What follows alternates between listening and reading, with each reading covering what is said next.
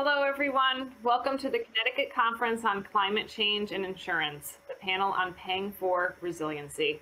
I'm Connecticut State Representative Carrie Wood, co-chair of the state legislature's Insurance and Real Estate Committee. I've spent much of my time as a legislator advocating for investments in renewable energy to help combat climate change, and I'm very excited to be moderating this panel. I'd like to thank the Connecticut Insurance Department and Commissioner Andy Mays for hosting this important conference on climate change.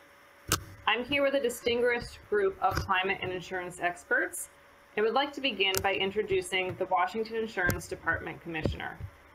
Mike Kreidler is the state of Washington's 8th insurance commissioner. Since 2007, Commissioner Kreidler has chaired the National Association of Insurance Commissioners' Climate Risk and Resilience Workforce.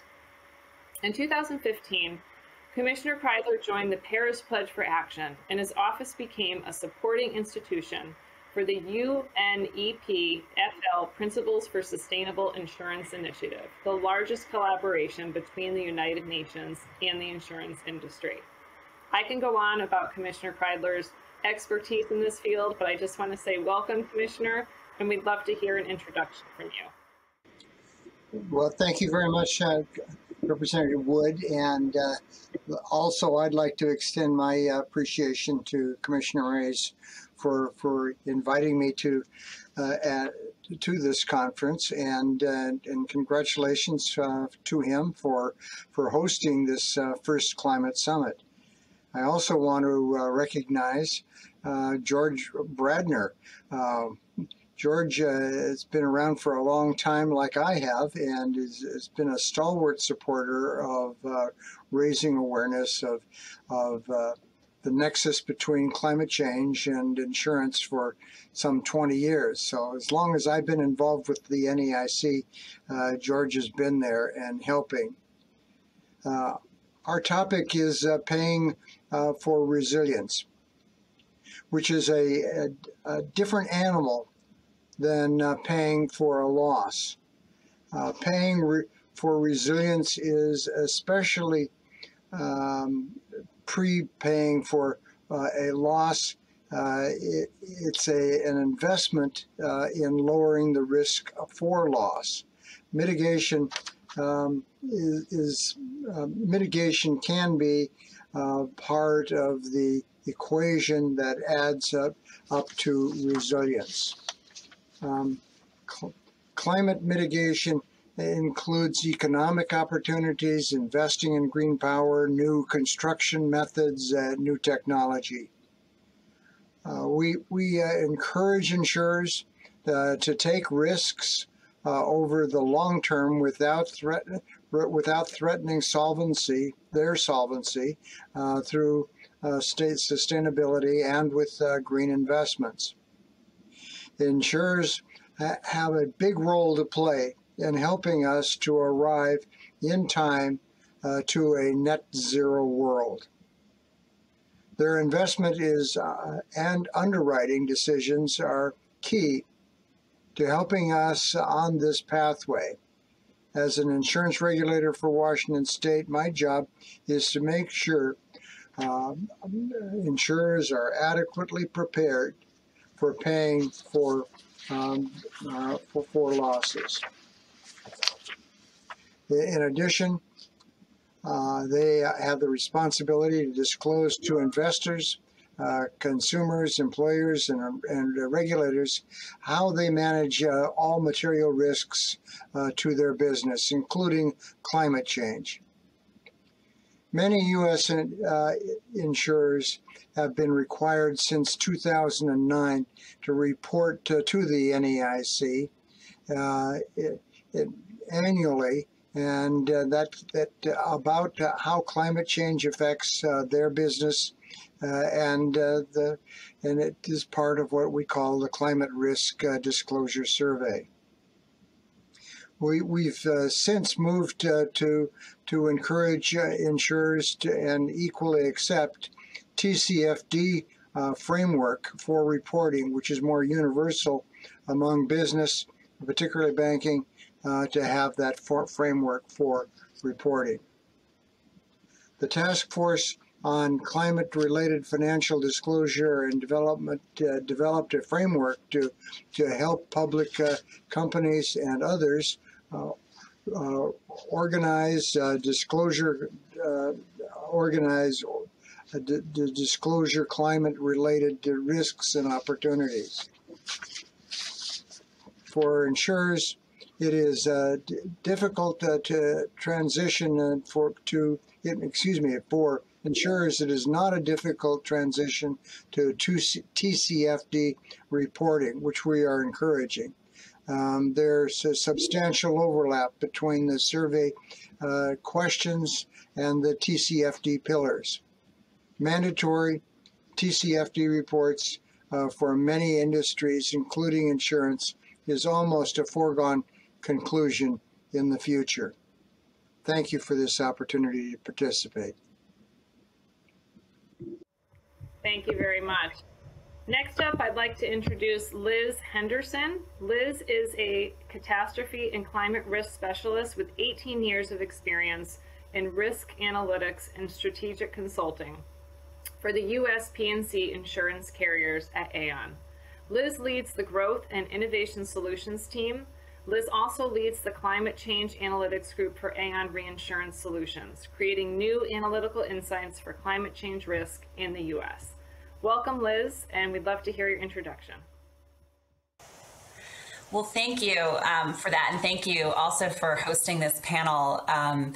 With the work that I do with our clients at Aon in the insurance industry, it is such a critical discussion around how do we support the industry in order to meet the rising requirements around things like climate change disclosures, but also it's a critical junction for insurers to make sure that we are active participants and leaders in the transition to support policyholders, homeowners, and business owners, making sure that they have the understanding of the risks that they're facing and the financial support to rebuild and recover after a disaster. At Aon, we are really working to make sure that our clients have access to the most up-to-date and scientifically credible information in order to create data-driven decision-making around climate change. Data is such a key part in all of the different stakeholders and pressures that insurers are facing right now in order to meet the rising challenge that climate change brings to the industry. From quantifying far forward-looking climate change risk, to understanding how the energy transition from fossil fuel-based economy to more renewable economy, to pricing and underwriting products for their policyholders. Data underpins all of those different decision points for insurers. And our clients are really looking to be leaders in helping their clients withstand the volatility from increased natural catastrophes that climate change brings to their doorstep. So thank you for this opportunity and really looking forward to the discussion. Thank you, Liz. Next up, we have Brian Garcia. Brian is the president and CEO of the Connecticut Green Bank, the nation's first state-level green bank. The Green Bank model is demonstrating how smarter use of public resources can attract more private investment in the green energy economy, reducing energy burdens on households and businesses, creating jobs, and increasing the deployment of clean energy. Welcome, Brian, and please start your introduction. Great. Thank you, Representative Woods, for your leadership in moderating this panel. And I also want to give a shout out to Commissioner Mays, George, and the Department of Insurance team. It's only befitting that as the insurance capital of the world, that the city of Hartford and the state of Connecticut host this important event that we're having here today. I'm looking forward to the conversation with my colleagues on paying for resilience. I wanted to start off by introducing the Connecticut Green Bank and providing an overview of the Green Bank model. Then I'll discuss the level of global capital flows towards climate financing going towards the two pillars of the Paris Agreement, mitigation and adaptation. And lastly, I'll introduce a recently passed policy in Connecticut that enables its green bank to go beyond reducing greenhouse gas emissions through clean energy to include environmental infrastructure where we can invest in climate adaptation and resilience projects. The Connecticut Green Bank is the nation's first green bank. It was created through a bipartisan act of legislation in July of 2011. We're a quasi-public agency, which essentially means that we use private sector disciplines to achieve public sector goals. You could think of us as an intermediary between the ambitious climate change policies of the state and the private capital markets we're helping try to attract to enable their investment in our economy. We focus on delivering social and environmental impact for Connecticut as opposed to financial profit. We're celebrating our 10-year anniversary and have invested nearly $300 million of public revenues to mobilize $1.9 billion of private investment for a total of nearly $2.2 billion of investment in Connecticut's green economy. We have a leverage ratio of over $7 of private funds to $1 of public funds, and we invest the public funds. We don't grant it out or give it away. We've helped deploy nearly 500 megawatts of renewable energy that's created over 25,000 jobs in our communities, reduced the energy burden on over 57,000 families and 6,000 businesses, especially within our most vulnerable communities. We've helped generate over $100 million in state tax revenue and will avoid nearly 10 million metric tons of CO2 causing climate change and helping to avoid $300 million in public health costs as a result of cleaner air. The Green Bank model is a public policy innovation. As we know, the Paris Agreement is a stool with three legs. First, mitigating greenhouse gas emissions to hold the increase in the global average temperature to well below 2 degrees Celsius. Second, increasing our ability to adapt to the impacts of climate change and foster climate resilience. And lastly, where green banks are a tool, making finance flows consistent with mitigation and adaptation. Green banks leverage limited public resources to attract and mobilize multiples of private capital investment. Given green banks provide a variety of tools, including credit enhancements, co-invest in projects or programs, support warehouses and securitizations, and we issue bonds with the goal of attracting and mobilizing more private investment in our growing green economies. Green banks are being developed at the local and state level across the country and at the national level around the world. Green banks are growing and an important tool to filling the financing gap for tackling climate change and enabling the energy transition because we de-risk markets for investment from private capital sources. So let's quickly turn our attention to the level of investment needed. The Climate Policy Institute did a study in 2019 on global climate change capital flows. Approximately $575 billion of climate finance occurred in 2017 through 2018. 93% of that investment, or $532 billion, was in greenhouse gas mitigation. 5% of that investment, or $30 billion, was in adaptation. And the remaining 2% of that investment was in multiple objectives like water and waste, land use, etc. Roughly half of the total investment is from the public sector, and a little less than half is from the private sector, with the majority of that investment, or about $310 billion, as project debt. So how much investment do we need? In a Center for American Progress study of the United States, they noted that we need $200 billion of investment a year in the U.S. in renewable energy and energy efficiency to mitigate emissions that cause climate change. A UN study states that we need $6 trillion a year to achieve sustainable development by 2030. These investment targets are equivalent to between $600 to $800 per person per year of investment. In Connecticut, that's between $2 to $3 billion a year.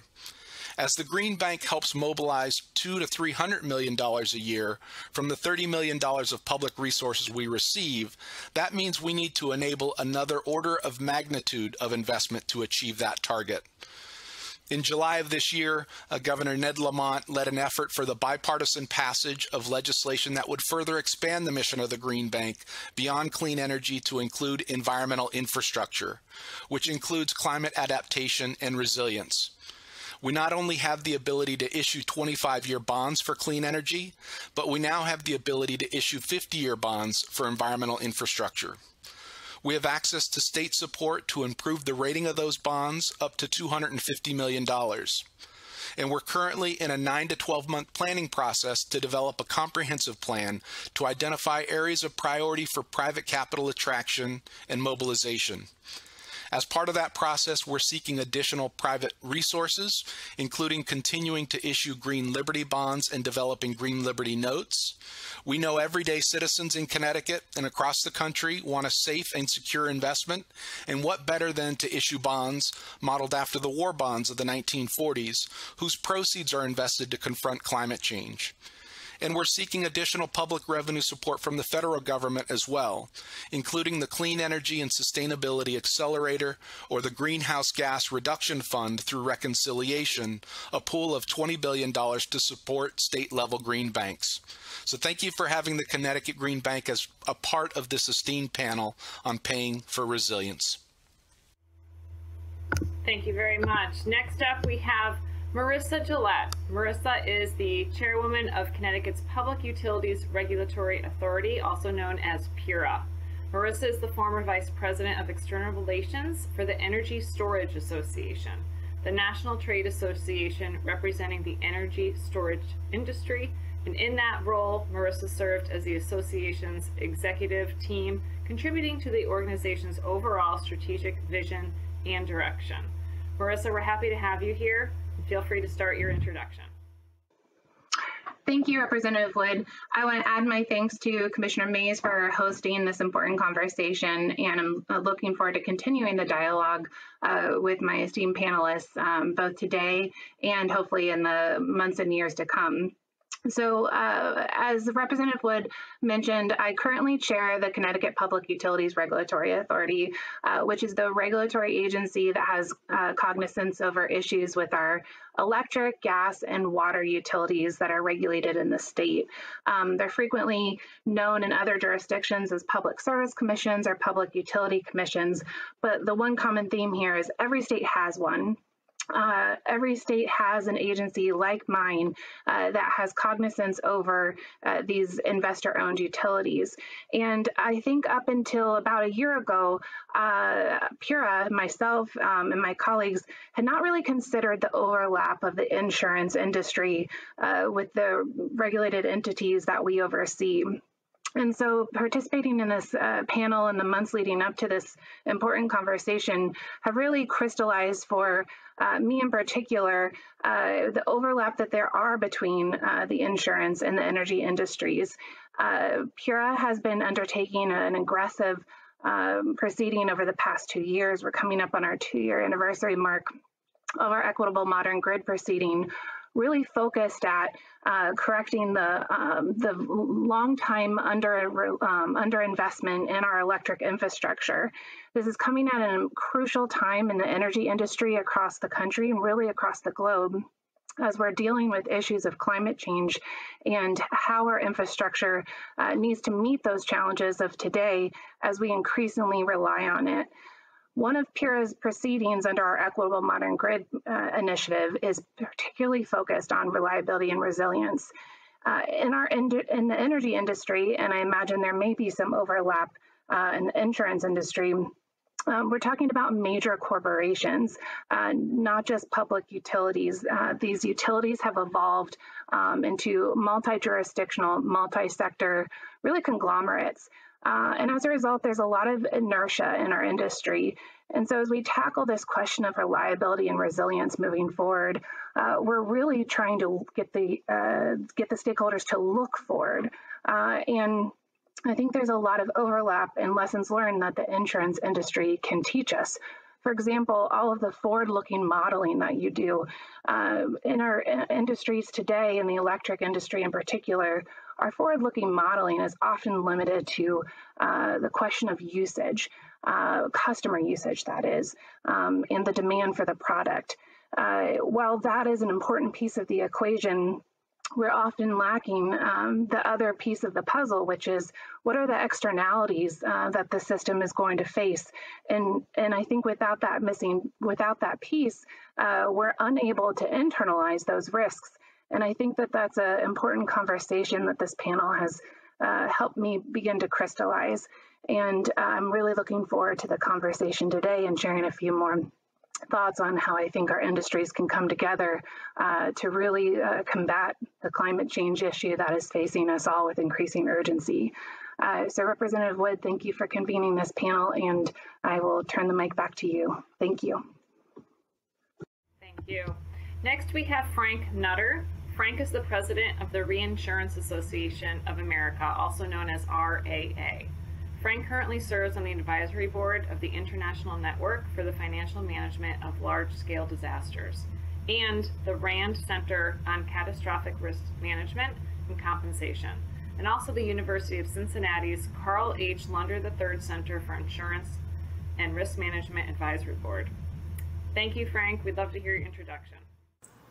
Thank you, Representative Wood, and I'd like to join the others in commending the department for the leadership in providing this summit, and specifically to Commissioner Kreidler. Commissioner Kreidler has been a long advocate for the industry to be more engaged in not only business practices, but advocacy related to climate change, and has been an inspirational leader in that regard. I'd like to make just a few comments, if you will, about the insurance sector and resilience, and look forward to the dialogue about all that. I would start with a comment that the insurance companies tend to look at climate through the prism of extreme events. So hurricanes, wildfires, tornadoes, that's really the way the industry sees or looks at climate, if you will. And yet what I think we're facing is the question of whether or not the industry is faced with uninsurable communities because of the risk of climate change that is affecting not just individual structures, but communities. I don't think that's me. I hope not. My point being that the insurance companies insure individual structures. And therefore, looking at the community as a whole is something that is relatively new to the industry, with a caveat. And the caveat is that it's long been the case that the leverage point for looking at communities from the industry's perspective are building codes. You know, what could be done in influencing building codes? And I commend the attendees at this program to visit the website of the Institute for Business and Home Safety, which has focused for a number of years on how to improve the responsiveness and resilience, if you will, of individual structures, and now is looking at how communities could deal more with resilience for the community as a whole. It's probably important to keep in mind that for the most part, public structures are not insured in the insurance industry. Roads and bridges and that kind of thing are not really insured by communities. Now, there are communities and community pools that insure structures, and that's another leverage point, if you will, for the industry. But it's not how the industry, for the most part, sees climate, since it sees it through individual structures and extreme events. So the industry is clearly, the reinsurance sector is looking at not only looking at developing financial products for green technology, so that in fact is facilitating, if you will. I'm sure that Liz, when she talks about Aon's initiatives with its clients, that's an important part of all that. And I'd like to touch on something that we'll come back to, and that was when we looked early this year about where the leverage points were at the federal level for getting investment in resilience. We looked at the infrastructure package that the Congress is considering, perhaps the reconciliation package, and notwithstanding all the difficult politics around those things that are going on, the reality is there are opportunities there. And I think what we'll see coming out of that is the federal government putting much more money into mitigation and resilience initiatives at that level. We also proposed, and hopefully we'll see passage in all that, the idea of community resilience zones, if you will, identified using FEMA's Natural Risk Index, which looks at vulnerable communities, people that are vulnerable from an economic point of view, and people in communities that are exposed to disasters, climate-related disasters. And the idea which we promoted is that we could build upon the idea of the Build America bonds, which were used after the financial crisis to encourage investment by the private sector into the economy, this proposal has a feature that encourages the private sector, including the insurance sector, to invest in municipal bonds, as well as, we'll call them private bonds, but largely the kinds of things that Marissa was talking about, utilities and other kinds of quasi-governmental entities that we could see investments in that are featuring resilience as a component of all of that. And I look forward to a fuller discussion of that idea as well. Thank you. Okay, we're going to jump into some questions here. I think this would be a good question for Frank, Commissioner Kreidel, and Liz to comment on. Do you think insurance companies have a handle on the investment risks of climate change where we stand today? The answer is no, and it's not their fault. It's largely driven because of the nature of the system that we have right now.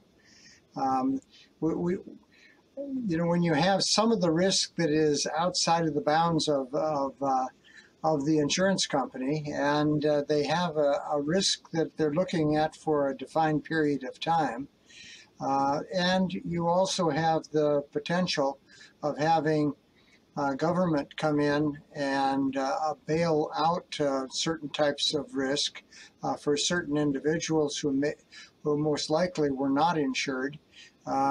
You really complicate the picture. So I'm not pointing a finger at the insurance industry, the P&C industry. It's the nature of how we've structured it as much as anything here in the U.S. In particular, because it's not true elsewhere. I think moving toward something that looked a great deal more like an all perils policy would be one step. It's very difficult to do, but when you start to take flood and earthquake and other types of perils out of where there might be some kind of backup or a secondary type of coverage rather than an all perils policy, you're making it much more difficult for the insurers. So personally, I look at and say that if we could make some changes here, it's making that leap. It's not an easy one because we've become so addicted to the subsidy from public entities, which make it that much more difficult to predict losses. And we obviously have some real problems with being able to hold insurers accountable for risks when they have a defined period of exposure. Climate is something that is going to be a long-term ongoing. It's not a sudden event. It's a process of having to have the insurance for an extended period of time. Commissioner Kreidler, let me associate myself with your comments, but and add a couple of things. If you look at the question about investment as where the companies commit their capital to support their underwriting, so the properties that they insure, it is a problem in certain areas where in fact you've got what Commissioner Kreidler refers to and the industry would refer to as adverse selection, is that the people who buy flood insurance are the ones with the highest level risk. So the industry is gun shy about writing flood risk as, again, looking at climate through the prism of individual extreme weather events. The idea of a multi-peril policy is worth an exploration to see if in fact that would provide the diversification of risk so that companies felt more comfortable writing, and this is a climate discussion, but writing earthquake coverage, writing flood insurance coverage, writing an all perils policy so that you had the benefit of all of that. The second thing would be to look at the idea of community-based insurance, that maybe there are financial products out there. Aon is actually an innovator in this area, and looking at ideas for providing insurance for individuals, but written on a community basis and tying it together with resilience initiatives or mitigation level initiatives. If your question is focused on the investment portfolio of insurance companies, again, it's a real challenge unless you have some independent parties that are evaluating the climate exposure, however that would be defined, of municipal bonds, corporate stocks. it's very difficult for an insurance company to know what its exposure is in its investment portfolio without some kind of criteria that are established. And indeed, you have a number of the rating agencies that are looking at doing just that, which would in fact influence how insurance companies invest in their investment portfolio. Yeah, I mean, if I might just add in another perspective as well, I think everything that you have said is exactly right, and highlighting a challenge that the industry really has between understanding kind of the extreme event risk, relying on the data and tools we already have in place to measure that risk, but now extrapolating that information to more forward-looking view where climate change is starting to change the behavior of the type of events that we're used to insuring, and being able to quantify how that change is going to impact losses that insurance companies might face.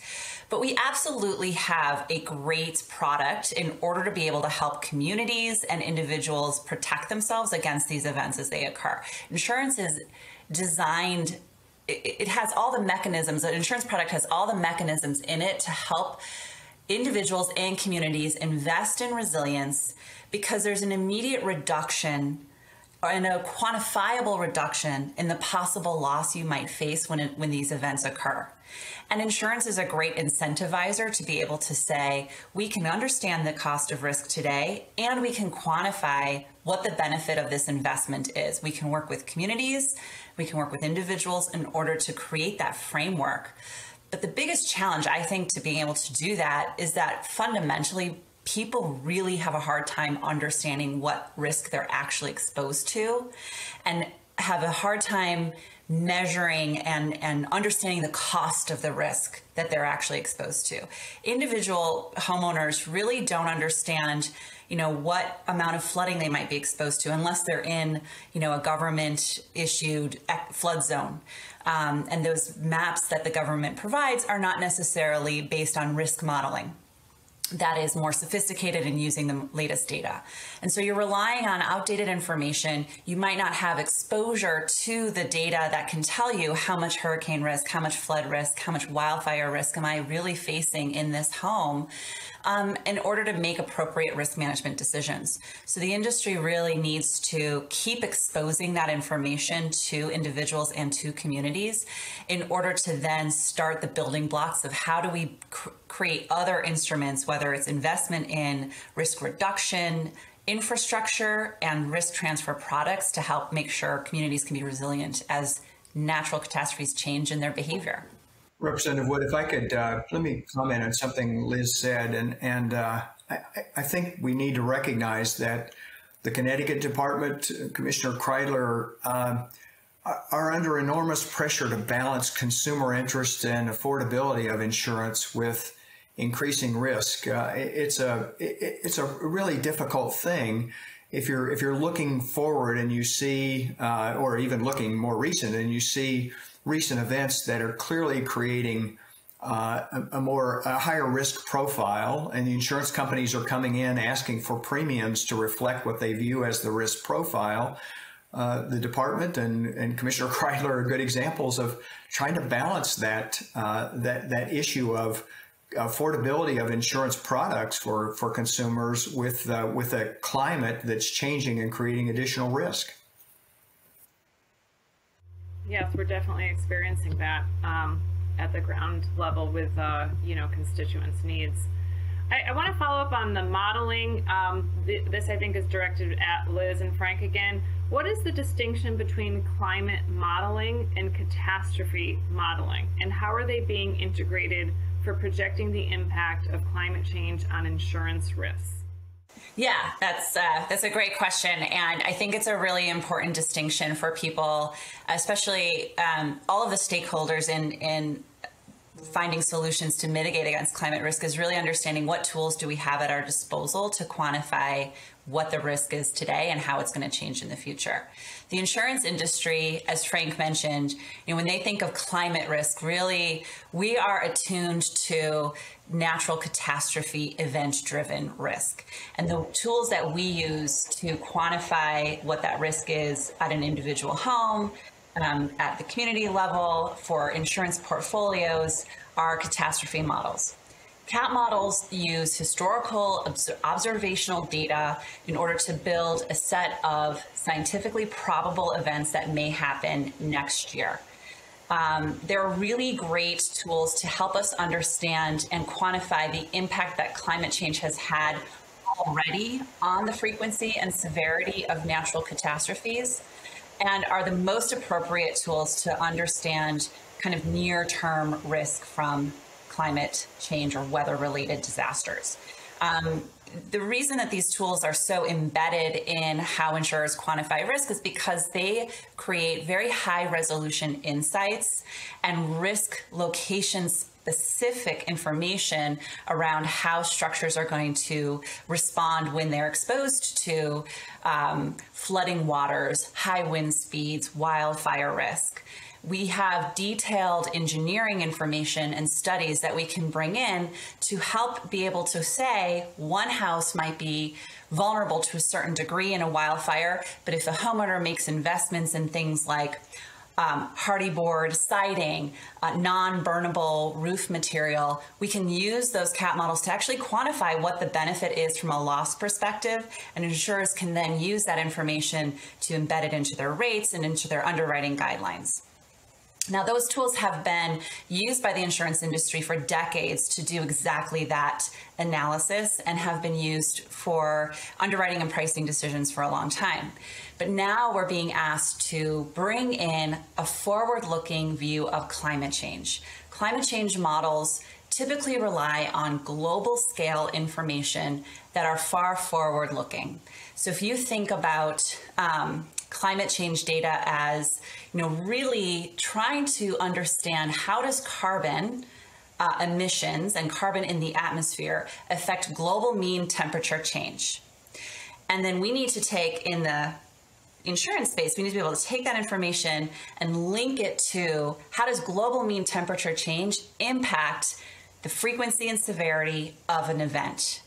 And then can we actually understand how does event behavior begin to change under different future versions of our environment? These are really complex scientific problems that we're trying to answer by bringing that forward-looking climate change data that's so critical in any kind of business planning or forward-looking view of climate risk into the tools that allow us to understand the impact of climate on pricing, underwriting, and portfolio management. So the difference really is in scale and timeline. Representative Wood, if I could just supplement, Liz did an excellent job of just answering your question. Part of the tension here is that the insurance business model is largely a retrospective one. It's built upon historical loss information, as Liz referenced. It's trended forward, usually with economic data, if you will, cost of living and that kind of thing. The climate models, of course, are very forward-looking. So finding that intersection that allows the integration of climate models, which have a spatial and temporal difference, if you will, than the insurance model is really the challenge of all of that. The modeling companies and companies like Aon that do modeling as well are doing a good job of trying to integrate what the science community believes to be forward-looking information and all of that. But it is a challenge, and it's a challenge, again, for insurance departments. Commissioner Kreidler could speak to this, about using models, if you will, using these analytical models that we're talking about into the rating process when you're looking at forward-looking information, which is evolving, if you will. Yeah, thank you for that. Commissioner, did you want to add anything? Thanks. Absolutely correct. I think it's really trying to get to that projection, and certainly mitigation and is one of the major steps, and that we've got to take looking forward. You can't build a risk model under static simulation that what happened in the past is what we can expect in the future. And as you look to the future and you take into account the climatic changes that are taking place and will take place, you've got to find some way to make sure that the insurance products that are being developed are being constructed in such a way that they really take into account those kind of changes, not just what's happened in the past, but what can happen in the future. I think the National Flood Insurance Program's maps that they develop are perhaps maybe one of the best examples. That they tend to be written on a fairly static previous experience world and not nearly as forward thinking or looking as they need to be. That's the same challenge that insurance companies have, and it's got to be one that is not rewarded going forward, and it's one that regulators need to take into account as they try to price out, to make an assumption, I should say, as to the particular products being offered in a particular market, that it's fair and reasonable for the charges that are being made. The other part of this is certainly making sure that you don't tie an insurance company just to here and now, particularly when it comes to some of the mitigation efforts that are required and some of the more solid construction that might be necessary. That as you build that into a new structure, you obviously increase the insurance costs, which are counterproductive to somebody who says, well, I'm taking all these steps so you don't have losses, yet you're charging me more. And I think it's trying to understand that you've got to have a longer look than just a 12 months period. It's got to be some way of being able to tie it. Now, how we do that is something that's going to require some real imagination to have products that go beyond the standard term as we would know it today. Representative Wood, if I can add one more comment to that. I know you've got other questions. Several of us, including me, have referenced the National Flood Insurance Program and the kind of blunt instrument that the mapping that's done is for, particularly giving guidance to people about whether they're in or out of a flood zone. The FEMA has developed and putting into implementation October 1st what's called Risk Rating 2.0, which in fact gets away from the broad mapping that perhaps is misleading to people about where their flood risk is, since it's one of those classic examples of a climate-related extreme event. And Risk Rating 2.0 is designed to be more property specific about what the risk profile is. It's a really positive development. That's really great to hear. Thank you for that. I want to move on to another question that is geared towards Chairwoman Gillette. What role can the insurance industry play in helping utilities and ratepayers invest in modernizing the grid and its infrastructure? Representative Wood, thank you for the question. And I can try to tie this back to a little bit of what we heard, particularly in Liz's remarks just a few minutes ago, at the intersection of the affordability product and some of the modeling that you were talking about. And I think so far we've heard a lot about designing products for individuals or municipalities.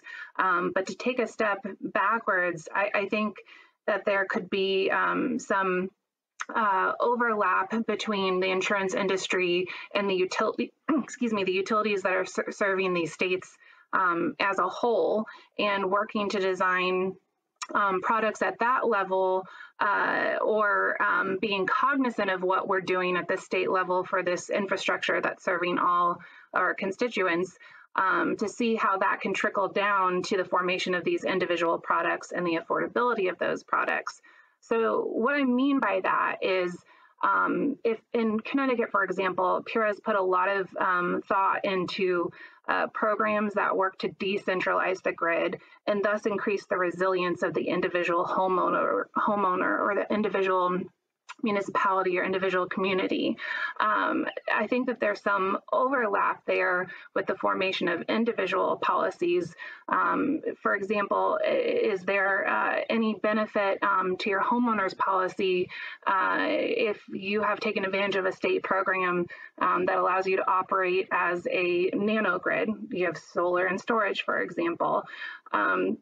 And while that, providing for that resiliency through customers' electric bills may have an affordability impact there, perhaps it has an inverse affordability impact in the creation of these insurance products. So I think that there's like a relationship that we can explore there. And then to get back to your question about how in the inverse, how the insurance industry could help ratepayers afford these massive statewide investments in this infrastructure. I think that we could start by really benefiting from the modeling that you all have talked through. That I think, to be frank, the insurance industry is out ahead of where we are in the energy industry in terms of creating some of these models that are more forward-looking. So I've been a big proponent through some of our regulatory proceedings about looking at this question of forward-looking reliance on these models to create a new cost-benefit structure, so that the question isn't so much to the utility in today's age, is it cheaper to throw up a new pole and wire to correct for the outage that we have right now? Or is it more cost beneficial long-term to invest in a combination of undergrounding or some of these resilience measures that stand up to flood-prone zones, for example? So I think that there's some direct and indirect ways that we can either take lessons learned from your industry, or we can have a more give and take between the two industries and get creative in the formation of these products. So it's a really great question, and I think this is just the start of that conversation. So thank you. Commissioner Wood, can I comment on Marissa's question about that? In this proposal that I referenced in my opening comments about this community disaster resilience zone, there are really two types of bonds that we feel like could be targeted here to attract private investment. So think investment from insurance companies or banks or pension funds or whatever it would be. One of the traditional municipal obligations that would be more like the Build America bonds of the past, where the federal government would provide a financial incentive, if you will, a reward, if you will, for purchasing those bonds. But the other is what we would call private activity bonds. So utilities would be a good example of that. And the proposal is that communities could issue tax-exempt obligations to help finance private activities like utilities or water districts or school districts or those kinds of entities that are in these zones, if you will, these identified zones, where the bonds would have an attraction, if you will, because they would be attracted to be purchased in the private sector, but really for local projects. So the kinds of things that Marissa mentioned would fit well within this idea. So we're hopeful this will get included in the infrastructure package. If it doesn't, we're hopeful that the Congress will consider this as another feature of targeting public and private investment, if you will, into resilience projects like Marissa mentioned. So the next question I want to ask is, how are regulators expecting organizations to measure, assess, mitigate, and disclose climate-related financial risks? And why are these financial disclosures so important? I'll open that up to the entire panel. Well, I'll jump in as the only regulator here at the moment. Commissioner Mays isn't with us at this point, so let me say that we clearly want to have an understanding on several scores, not the least of which is the fact that we want to make sure that that the kind of investments that are being made by insurance companies are ones that are not going to be negatively impacted because of climatic changes, meaning When I started as insurance commissioner, and probably when Frank got started, a fairly solid type of investment were bonds for utilities built around electrical power generation that were based on coal. Now it's clear that coal-fired electrical generation is gone the way of the Edsel.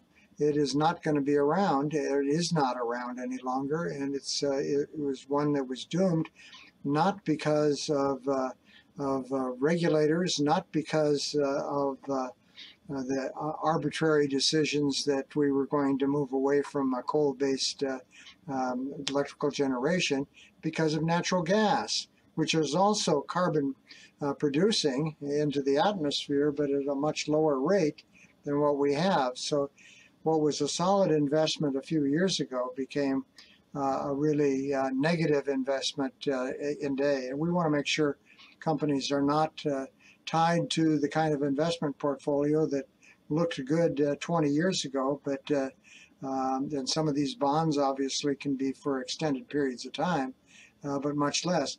I would say that from what I've witnessed from the reporting that we've seen, which is part of why we do the reporting, that we're getting a much clearer picture that the industry is moving rapidly away from those kind of stranded investments that could really be problematic. But they've also got to move toward making sure that they're not in the game of insuring a particular area geographically, or that would they're here today and they say, you know what, but this is a fairly short underwriting cycle, let's say 1 year, and if we don't like the direction we go, we'll either increase the cost or drop this market. And that's something that becomes seriously problematic. Like Representative Wood, I spent many years in the state legislature, and I can tell you right now, when you start hearing from constituents about having to pay an arm and a leg for their insurance over what they've paid in the past, it's not a pretty picture. Or if the insurance company says, we're out of this market, we're not going to write here anymore, that's a real problem. That will not be sustainable. So making sure we understand just exactly how and what the insurance industry is doing relative to both its underwriting and insuring practices, but also its investment practices, are critical to all regulators, but I believe to us as a society too. Commissioner Kreidler, if I could comment on your comments. The NAIC, the National Association of Insurance Commissioners, really took a leadership role some significant number of years ago about disclosure related to climate. And Commissioner Kreidler and the commissioners in, I believe, New York and California, maybe others, have provided some aggregation and a release of that information. I think one of the concerns the industry has now is that a concern that we're on the cusp of a proliferation of data reporting to try and get this information. We support data reporting, but now the SEC, the Securities and Exchange Commission, is likely to require public companies to provide disclosure.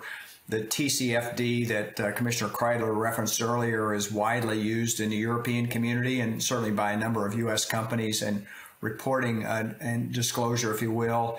The Federal Insurance Office has taken a first step toward asking the question of whether they should be collecting data on all this. I think from the industry's perspective, what you want is some uniformity or some recognition of other systems of data reporting so that it doesn't become an administrative burden. But it is a valuable tool for the companies as well as the regulators to see where the industry has exposure, and for the companies to recognize that where their exposure is as well. Great. Anyone else want to add to that?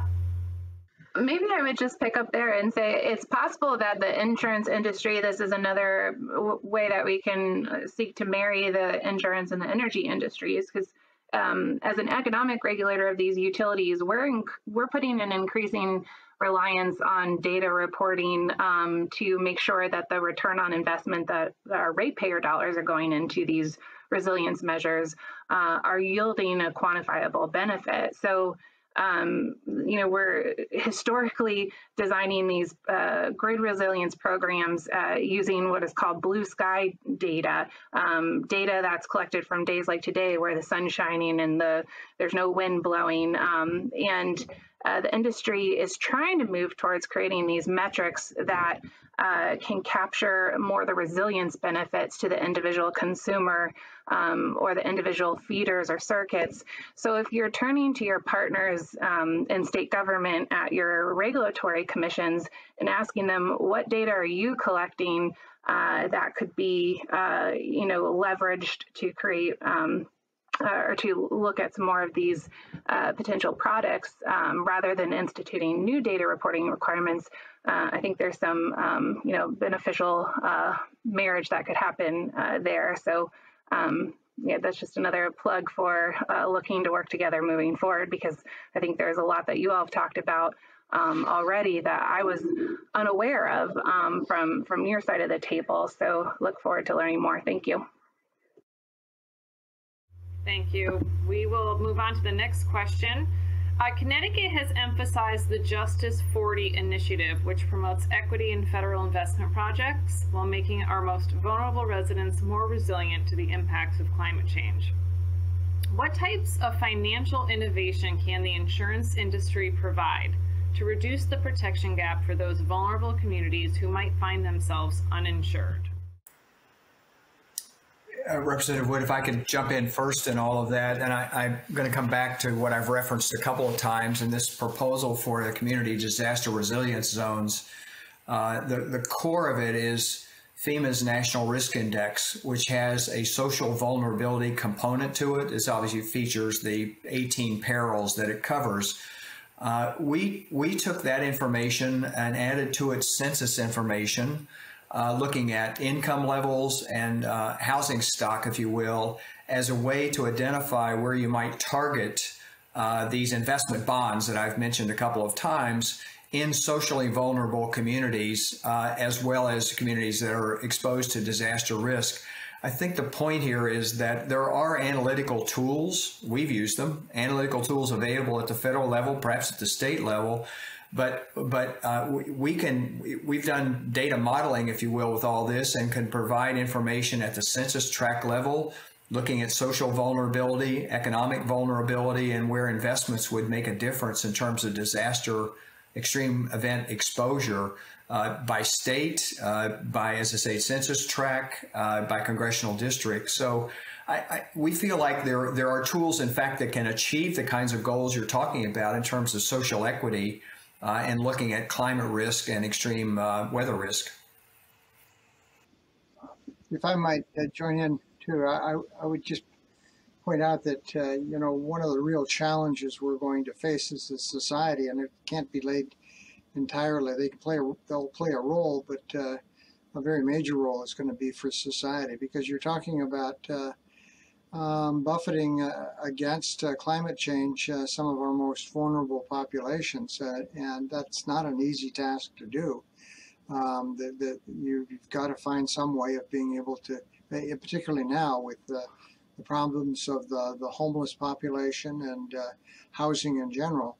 The last thing you want to do is to make it much more difficult for people to either rent or own a home and have a place to live other than on the streets, and that's a challenge. So that's going to be a societal thing. The challenge I think you have for insurance is to make sure that that when they are prepared to stand behind their underwriting and say, we will insure this product, that it's not a short-term promise, it's a long-term commitment that they're there to make it. And the finances are not set up for that currently. Can we structure it in such a way so it is more long-term? The second is that they're going to make sure that you take care of that structure that's not necessarily making it cheaper and more affordable for the individuals that are struggling to find housing. So you've got to, it's going to be a real balance. I mean, the NFIP's real challenge here right now is that as they move toward a real price-based costing out of their product, it becomes clearer and clearer that they're pricing out the affordability of flood insurance to some of the people that need it the most, because they're the most vulnerable. At the same time, should they even be building there, and what kind of standards do they employ? And many of these structures have certainly been around for a long time, even before we were acknowledging the fact that climate change was on the path and breathing down the back of our neck. This is Brian. I think my camera's working now. Forgive me all. I just wanted to follow the commissioner there. In the area of environmental justice, climate justice, social justice, energy justice, there's something that we call energy burden in the context of energy, which is the percentage of household income spent on energy.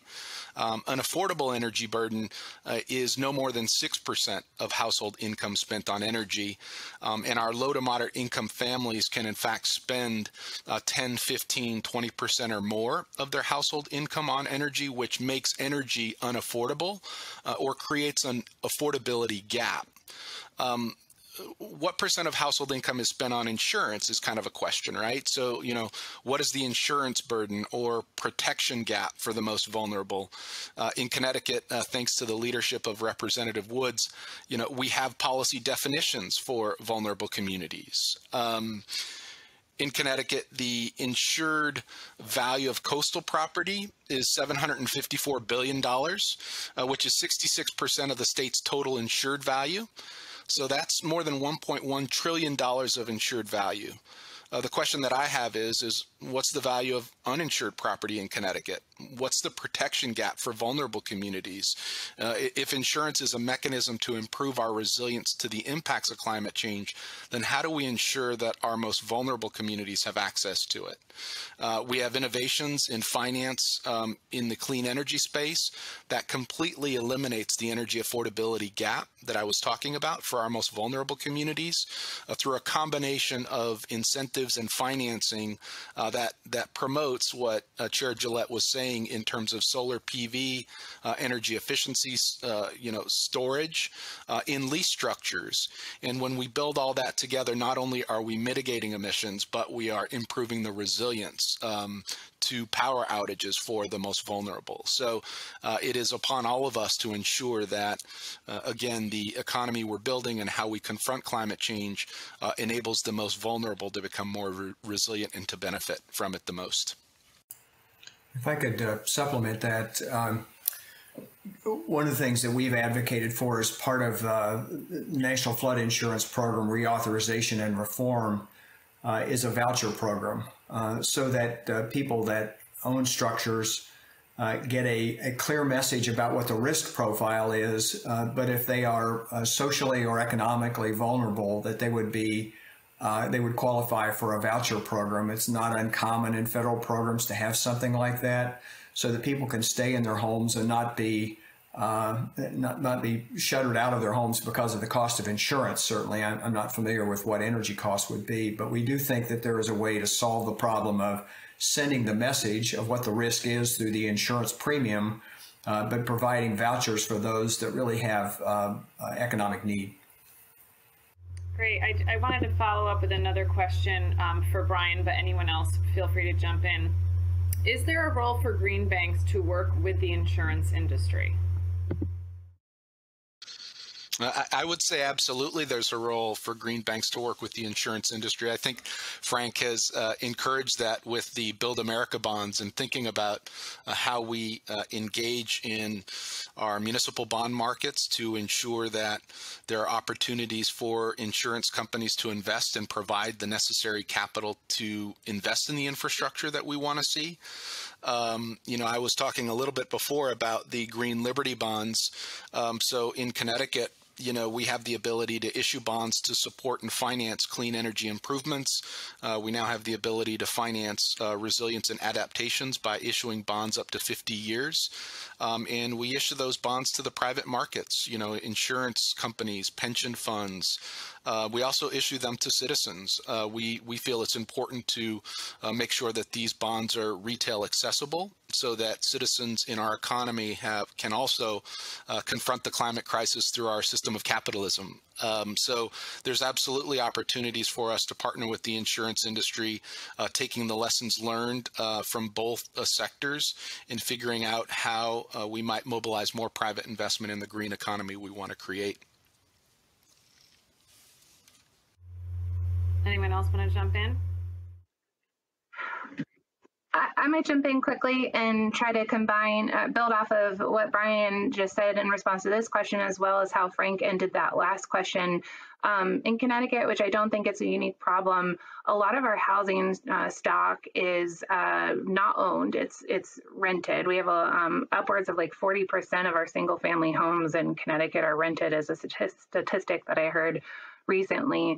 And I wonder if they're, listening to all the good ideas that have come out of the conversation today, there's an opportunity for, Brian and the Green Bank and the insurance industry to leverage those bonds and vouchers to kind of crack the nut that I don't think any regulatory energy commission has cracked across the country, and bridging that what we have never been able to bridge in terms of the lack of incentive for a landlord to act in making the individual housing stock more resilient, especially when it's their tenant who's paying, the energy bill. So perhaps targeting, a marriage of an insurance product, presumably the landlord still paying the insurance for, the property. With some, we've come up with all kinds of incentives to try to encourage the landlord to make the property more energy efficient or more energy resilient. So perhaps there's a way that, I think the Green Bank in Connecticut is not yet replicated to the degree it's been so successful in Connecticut, but we could certainly be a leader here in trying to show how the Green Bank and the insurance industry could come together to solve what is really an age-old problem of the landlord-tenant issue. So thank you. Great. Last question I'm going to ask is, are there any opportunities at the national level to provide incentives for local communities to invest in resilience? And I'll start with Commissioner Kreidler. Well, there definitely are, and I think we're going to start to see a great deal more of that take place, and it's going to be going to take a lot of hand-holding because you're going to, particularly when you deal with such issues as wildfire, which are much more of a peril, climate-driven peril for us here in the Northwest. When you start telling people that what they have to do with their own property, it sometimes becomes, there's some resistance, something like immunizations for some people, that there's this built-in resistance to it, not because they doubt the science, it's because I don't want to be told what to do. And I said, geez, it sounds just like my 3-year-old, but many years ago. But it is clearly one where we've got to start to build in the kind of incentives to communities, so you don't have the kind of isolated community like we did in Paradise, California, that can be wiped out by a firestorm that rushed through that area. We've been lucky, knocking on wood, we haven't had another one like that since Paradise a couple years ago, because that's the kind of buffeting that we have to build into the system, and that means building the kind of open spaces, not having the people move to certain areas because they really like the trees and want them up close to their houses, and all of a sudden that's the biggest liability that they face. You've got to build in the incentives. If you want insurance, this is what you're going to have to to build in the way of accommodation. And there has to be a way of monitoring and maintaining those standards over time, so it's not one that erodes. But it's going to be, I listened to public radio just earlier this week talk about somebody complaining in Oregon, just to the south of us, about you're not going to take down my favorite big fir tree out front because that's why I love this house. And I'm going, well, as long as we hold on to those and there aren't any penalties associated with it, it's a problem. I think the penalties have to be, in many cases, tied. If you want insurance, you've got to make these kind of changes. And I think we've got to build it into society. And I think that's kind of what you got to do with the immigration, with the immunization crowd, and say, if you want to be able to go to the professional football game, you've got to have proof of that you have the vaccine. In this case, you've got to prove that you've buffeted your house enough and property enough against wildfire to allow an insurance company to come in and accept that risk. Representative Wood, the comment I would make as well is that if you look to the tax code, the federal tax code, if you're looking for incentives for the states to work together at the federal level on this, that's why we promoted the idea of this Build America bonds as taxable bonds, if you will, but with a federal subsidy on those bonds to make them attractive for private investment. The second part were these tax-exempt obligations for private activity things, not unlike the utilities or school districts that I mentioned before. And the third proposal that we have as part of all this is that the IRS would, in fact, evaluate such bonds for purposes of the savings associated with lowering disaster assistance cost after these events, and use that as a tax credit that could be transferable, tradable, something that communities in issuing these obligations would get the benefit of a tax credit, if you will, that could be sold, help fund what they want to do. So I think there are a lot of ways to look at federal tax commitments, federal tax provisions to provide incentives for local communities and states to do the right thing in investments in resilience, but provide incentives for insurance companies, banks, pension funds, and others to invest in it. And just building off of Frank's comments here, I think as we're all awaiting what's going to happen in Congress with respect to the bipartisan infrastructure framework or reconciliation, that if we look back, there are a number of things that we can do today or policies we can act on today. The one that comes to my mind is the Community Reinvestment Act of 1977. So in this context, what the policy is trying to do is to encourage FDIC-insured financial institutions, credit unions, community banks, state banks, regional, federal banks, to lend to low to moderate income communities, less than 50% area median income, moderate income communities, 50 to 80% AMI. So this is a tool that we have today. In Connecticut, we have a product that we call the Smarty Loan, which is to support the state's comprehensive energy strategy. And over the last 7 years, we've enabled $100 million of financing from our local community banks and credit unions to help homeowners improve their energy performance by putting insulation in the walls, putting solar on the rooftops, putting batteries in their homes, and becoming more energy efficient. And by using simply the strength of the Green Bank's balance sheet, the only thing we've had to do is to provide a second loan loss guarantee. We've only had to pay $75,000 in losses. So the idea that the state would pay $75,000 and the private sector would invest $100 million, those are the types of numbers we need to be moving towards to enable more private investment in the economy we want to see. Anyone else? Great. Well, I just want to thank the team at the Connecticut Insurance Department for hosting this panel, and many thanks to the panel members for making this such a dynamic discussion. I know we could have gone on for at least another hour, and thanks everyone for joining.